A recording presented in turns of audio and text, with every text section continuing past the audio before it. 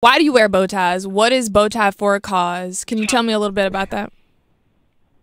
Yeah, so when I was playing football, I found out that one of my good friends, Quincy Littlejohn, had cancer, and he had always told me for a long time that if you want to be somebody, you got to rock a bow tie.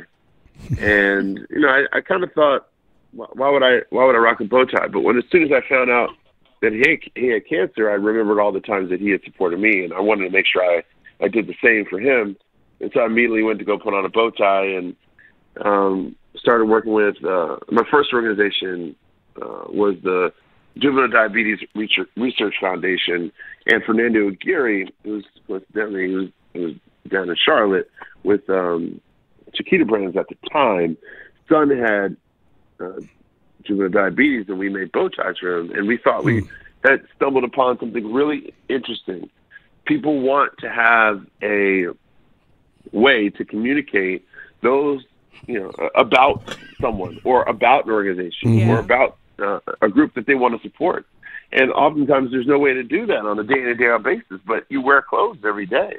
Yeah. So why wouldn't you be able to wear your bow tie, or why wouldn't you be able to wear your scarf, or why wouldn't you be able to express through the clothes you wear about the organizations that you support? And so that's where bow tie cause really came from, and our story of how we kind of came to be. And we've worked with, I think roughly like 300 different organizations. Wow. Oh, wow. But Alsco's our favorite. Yeah.